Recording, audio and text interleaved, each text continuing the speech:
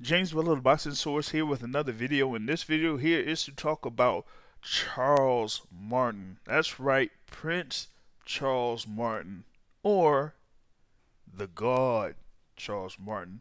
As he has his recent article that has been put up this morning through Keith Idec, and Charles Martin has been back into the heavyweight rankings recently, as he did have his win over Gerald Washington by knockout on February 22nd. That was an IBF eliminator, and that put him in position to be next in line to compete for the IBF heavyweight championship. Yes, the same IBF heavyweight championship that Charles Martin won in January of 2016 over Vyacheslav Glasgow, and in his first defense of that IBF title, he lost to Anthony Joshua.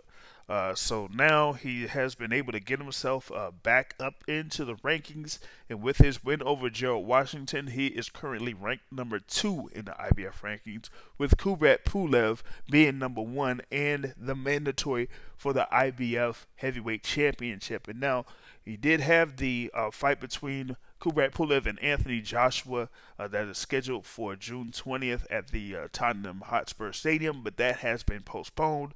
So we're waiting to see what the new date would be for that particular fight. And Charles Martin is also waiting to see what happens with that particular fight, because he wants another shot with Anthony Joshua. He says that he told BoxingScene that, having a rematch with Anthony Joshua is all that he's thinking about. When he's in there training, he's training for Anthony Joshua.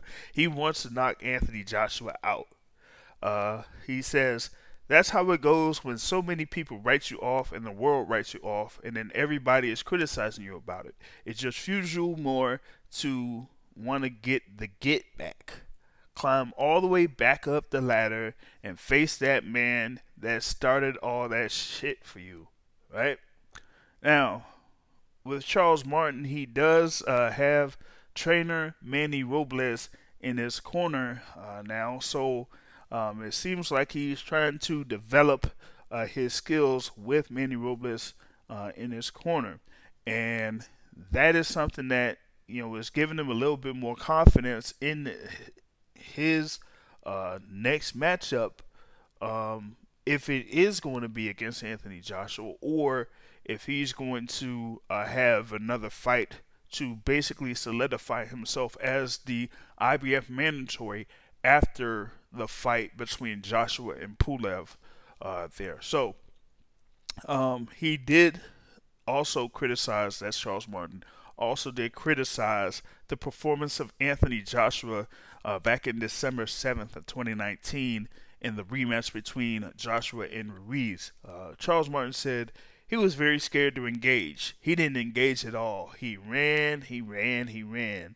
He boxed, he boxed, he moved, he moved. And that wasn't even his style. He lost all that weight and stuff like that because he knew, but I don't take nothing from him. He's a good dude, a stand-up guy, but he's scared to get punched. He's scared to be in the trenches. I know that with somebody that can punch, he won't be the same. He's going to be pretty wary. So he kind of feels that Anthony Joshua isn't a guy that is willing to scrap toe-to-toe with guys that are punchers.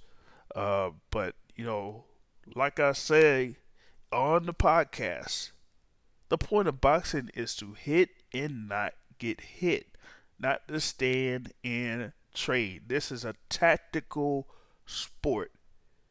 Can it be brutal? Yes. Can it be exciting when it's brutal? Yes. But the point of the matter is to win. And if you hit your opponent and manage not to get hit by your opponent, then you're winning straight up. But here with Charles Martin, aka I walk this earth like a god, he just feels that he has a little bit more confidence now, as he has won 5 fights with only one loss. That loss to Adam Kalnacki at the Barclays Center since his loss to Anthony Joshua in 2016. So he's having more confidence now. Having that little run of victories that he has, and like I said, with the knockout of Gerald Washington back on February 22nd, that he is in that position to basically fight for the mandatory spot for the IBF Heavyweight Championship. So within the next 12 to 16 months, he could be in that position to possibly fight Anthony Joshua once again. That's all I got for right now.